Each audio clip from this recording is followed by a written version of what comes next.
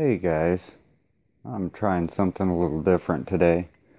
I noticed the audio was really lacking on my Shootin' the Bull videos, so I decided to plug the headset into my phone. Of course, my phone's what I use to film all my videos. I don't have a decent video camera. Um, Again, I'm a YouTuber on a budget, so this is the way I do it. But anyway, the one thing that hasn't changed, I can't shoot the bull without my cigar and my coffee. But anyway, I hope you guys enjoyed that little video tribute to the American veteran. Tomorrow being Veterans Day, I figured it was fitting that the Man Blog do a tribute. I will do that from time to time. I mean, what kind of man would I be if I didn't thank those responsible for our freedom? But yeah, you guys really are appreciated. If any of you viewing are veterans or soldiers, we thank you. I thank you personally. The rest of America thanks you. We know you offer a great sacrifice, and it has not gone unappreciated. So yeah, a Man Blog salute goes out to you guys. Let's talk a little bit about Kansas City sports. The Chiefs beat the Buffalo Bills yesterday, again by the skin of their teeth. Don't know where they're going to go this season. So far they've won, again by the skin of their teeth. But we'll see. We'll see what happens. Go Chiefs. Speaking of winning, yeah, check this out, guys. Remember that costume t-shirt that I made for my wife? She actually won the contest that they had there at work, the costume contest. So she brought home a really cool looking little trophy.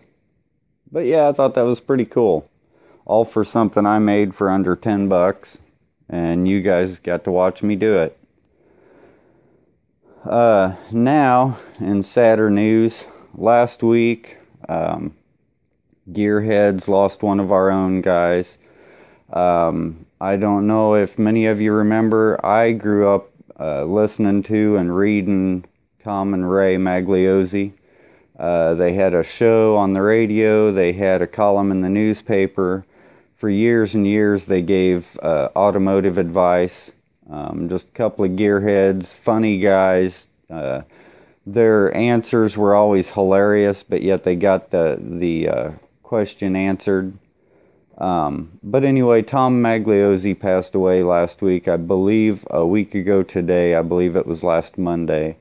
He passed away. They said complications of Alzheimer's disease. He was 77 years old.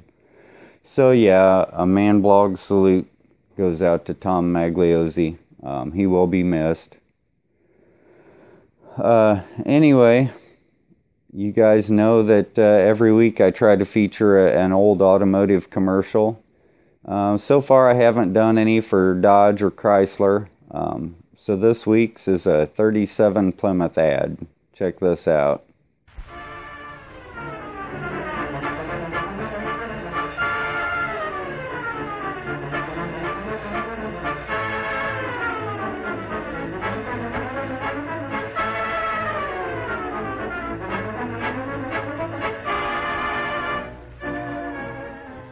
The 1937 Plymouth, ladies and gentlemen, and there it is, sailing along to new records for appearance, economy, safety, and performance.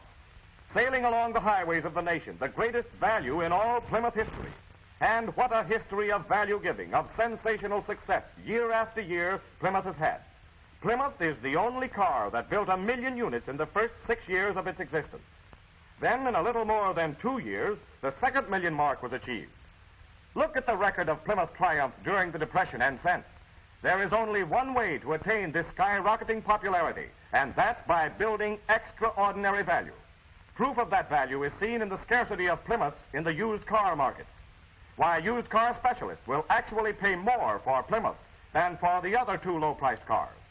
Plymouth popularity stands securely on its history of building longer life, greater safety, and more style and luxury into its cars year after year. And this year's automobile is a creation of such beauty that Plymouth stands out in any company. Look at it from any angle, and it's impressive. See how the lines of the massive fenders are joined with the swelling curves of the smoothly rounded radiator shell. Body lines flow along the sleek hood with its modernistic louvers over the solid one-piece steel top, and then down the handsome built-in trunk. The rear end is harmoniously balanced with those twin tail lights and a centered license bracket with a light below it. Plenty of room there, and it's all usable room, too, for the gasoline filler pipe has been removed from the trunk. It's bigger than the ordinary low-priced car in every way. Inches wider from door to door this year, which means a wider windshield for safety. 3 persons sit comfortably in the front seat with ample shoulder room. The rear seat is more than 4 feet wide. No crowding in this commodious car. Of course, the new Plymouth still has chair height seats that permit a normal sitting position. More leg room than ever before because the expensive new high-powered rear axle makes possible a low floor without any hump to accommodate the propeller shaft. 2 big rear windows this year and a convenient reading lamp between them, one of many thoughtful details of design. It's a great big package of value, this 1937 Plymouth.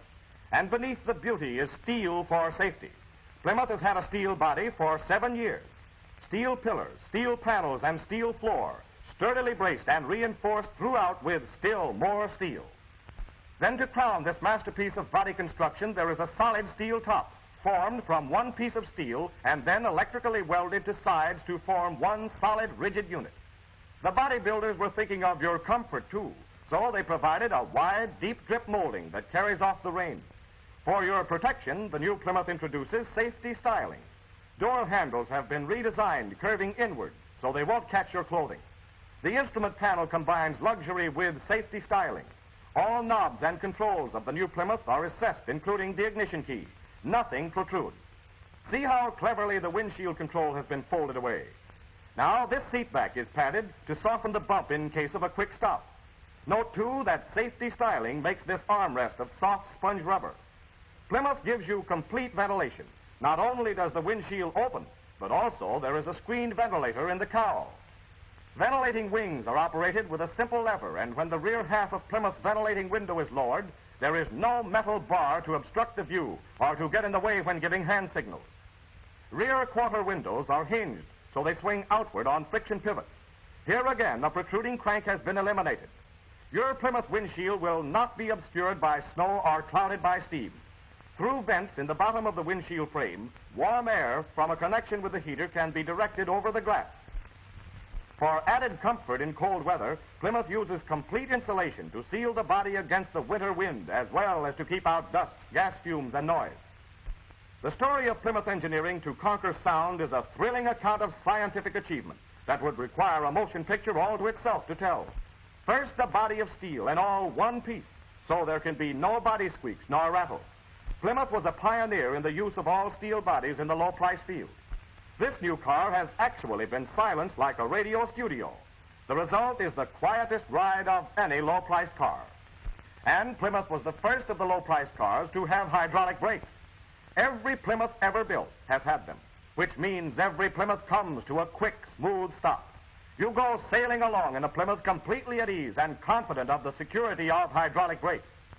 It's a safe stop without skid or side sway because Plymouth's double-acting hydraulic brakes assure an equal pressure on all 4 wheels. Self-energizing hydraulic brakes used by other manufacturers do not provide that soft, smooth stop, for through their very principle of wrapping action, they have uncontrolled pressure that results in jerky stopping. The development and use of the equal pressure principle for years by Plymouth engineers has perfected the brakes so the brake shoes take hold evenly on all surfaces of the drum. Plymouth leads the field in steel body and hydraulic brakes, and the superiority of its engine is just as outstanding. Super high compression means economy, means Plymouth owners enthusiastically report as high as 24 miles to the gallon of gasoline. Floating power engine mountings with Plymouth calibrated ignition make possible this high compression economy with smoothness. Patented floating power suspends the engine in perfect balance, and by permitting it to rock on its natural axis, it dissipates vibration and provides the smoothest engine in the industry. The rigid Plymouth crankshaft rests on 4 main bearings instead of 3 usually found in low-priced cars. 4 bearings mean longer life and economical servicing. The Plymouth camshaft has a special quiet cam design and rests on 4 large bearings, all pressure lubricated. And it's chain driven, which adds to manufacturing cost and at the same time adds to owner satisfaction. Not only camshaft bearings, but also connecting rod bearings and main bearings in the mighty Plymouth engine receive oil under 35 pounds pressure. That makes for economical operation and long life. And even today, not all low-priced cars have full pressure lubrication. All air that goes into the engine passes through a filter that removes dust and other particles that might damage cylinder walls and bearings. Not all low-priced cars have an oil filter, but Plymouth has one to keep engine oil clean and make it last longer. Rings of a special hard heat-resisting metal are inserted in the cylinder block to form seats for the exhaust valves and thus postponing the necessity for valve grinding many thousands of miles. Here's more economy. Plymouth pistons are of aluminum alloy for finer acceleration and lighter bearing loads. 4 rings on each piston make possible perfect compression and oil conservation. Plymouth cools the cylinder bores for their whole length, lowering the temperature of the crankcase oil as much as 50 degrees. Full-length water jackets mean important savings in oil. But don't imagine that Plymouth's amazing economy has been obtained at any sacrifice in performance, and certainly none in luxury. In the low-price field, there simply isn't another ride like Plymouth. No other low-priced car has achieved balanced weight and balanced springing that contributes so much to the even, smooth ride with front-end bounce eliminated. This 1937 Plymouth has thin leaf springs at the front just as flexible as those at the rear. Made of a mola steel, a special alloy, they contribute to the new ride sensation, Plymouth's famous floating ride. To realize what these big aero-hydraulic shock absorbers give you in comfort, you must ride in the car. You must go sailing along in the Plymouth to get the feel of it. Plymouth places one of these low-pressure, direct-acting shock absorbers on each wheel, both front and rear. There are 4 of these husky fellows at work, saving the springs, smoothing out the road, smothering the shocks of a rough road, so it seems a boulevard. Now look at it in slow motion. See those wheels dance? But the car and the people in it are cushioned against road shocks. The Plymouth irons out a detour. Notice that the car takes the bumps, but the passengers never know anything about it. Here's another exciting contribution to your comfort. On the rigid X double drop frame are Plymouth's sensational rubber-poised body mountings. Floating power engine mountings keep engine vibration from reaching the body. Now, these spool-shaped rubber body mountings float the body free of the frame. Thus, the body is completely insulated against road shocks and noises. Now, both the engine and the body are floated on live rubber. No more is there any possible metal-to-metal contact between frame and body. Here's more comfort, more luxury, more reasons why it's fun to go sailing along in a Plymouth. A steering shock eliminator absorbs road shock that might otherwise be felt in the steering gear. Silent U-shackles are placed on both front and rear springs for silent shackle action, thus greatly improving the steering action. Plymouth always rides on an even keel because this sway eliminator is connected directly to the front axle, where a change in the car's forward motion first affects its stability. Travel the roughest road, and you'll find that Plymouth's steering gear is virtually unaffected by any up and down travel of the axle. Wheel fight is eliminated, for the wheels keep straight ahead, whether you drive in gravel, heavy dust, or snow. Altogether, Plymouth's shockless steering means new steering ease, where the going is rough and particularly in city parking. The 1937 Plymouth is the most beautiful car. The 1937 Plymouth is the biggest car. The 1937 Plymouth is the most luxurious car in all Plymouth history. The 1937 Plymouth, with its new all-steel body and with its double-acting hydraulic brakes, is the safest car in all Plymouth history. The 1937 Plymouth is America's most economical, full-powered car. The 1937 Plymouth has the famous floating ride, and no other low-priced car has it. The 1937 Plymouth is the biggest value in all Plymouth history. Get behind the wheel of that automobile. Go sailing along in the new Plymouth. Discover for yourself why the motorists of America agree that Plymouth builds great cars.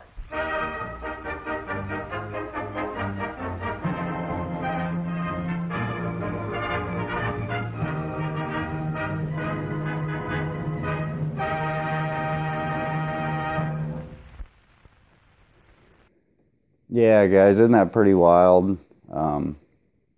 How the things that we now take for granted in vehicles, they considered cutting edge back in the day. You know, things like the hydraulic brakes, You know, and I had no clue that there was two little guys inside drum brakes back then that actually pushed on the brake shoes. Did you guys know that? I didn't have a clue. Pretty cool. I wonder where they bred them little guys at and what happened to all of them. I don't know, they must be living underground or something now. Either that or they're extinct. Maybe disc brakes put them guys out of business and they all died off, starvation or something, who knows. But anyway, yeah, and it also cracked me up that the different wording that they had for things back then.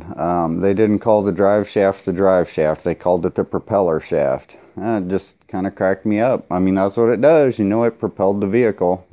So yeah, back then they called it the propeller shaft. I don't know when they started calling it the drive shaft. But anyway, I just thought that was kind of funny, just kind of neat seeing some of the automotive things come about like that. But they did have some cool technology back in 1937. Different suspensions and things that they were working on. I don't know, I just thought that was a really cool advertisement there. But anyway, guys, I've got some upcoming videos. I've got about 8 or 10 videos in the works that I'm editing, and I'm playing with a new editing program and stuff, and trying to get some videos put together. But one of my upcoming videos, and I'm almost done with it, I'm going to start filming a segment called the Sick Six.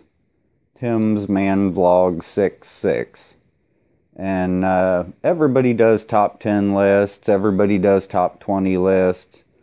I wanted to do something different, so I figured I'd do the Sick Six. So I'll do a top 6 list every once in a while, I don't know. But the one that I've got coming up is top 6 vehicles that came out of Detroit that never came out of Detroit. And when that, I'll probably put that video up maybe later this evening or tomorrow. I don't know. I'm going to try to work on it a little bit. But anyway, don't miss that. And I'm going to wrap it up with that. As always, I'd like to thank you guys for watching and liking and subscribing and sharing. And yeah, I really do appreciate all you guys. And I hope you have a good one. And we'll talk to you later.